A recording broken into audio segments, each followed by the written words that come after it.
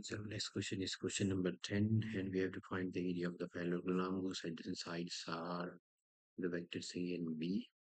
So in order to solve this, let's say this is our parallelogram ABCD, and this is A, B, C, and D, and this is our A vector, and this is our B vector.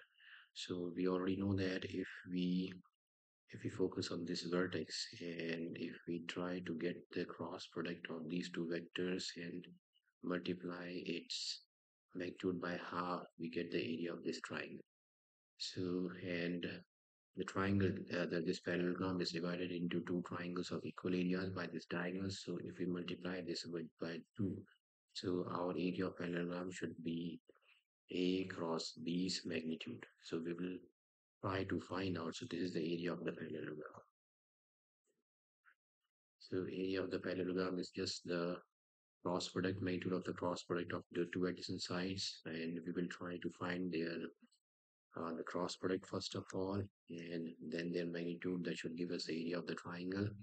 So A cross B is determinant of I, J, K with components 1, minus 1, 3 scalar components of A, scalar components of B, and that gives us I cap into 1 minus 6 minus j cap, or it's j cap into, so I cap was, it's not 1 minus 6, so I cap was minus 1 plus 21 minus j cap, it's plus 21, it's minus j cap 1 minus 6 plus k cap, it's minus 7 plus 2.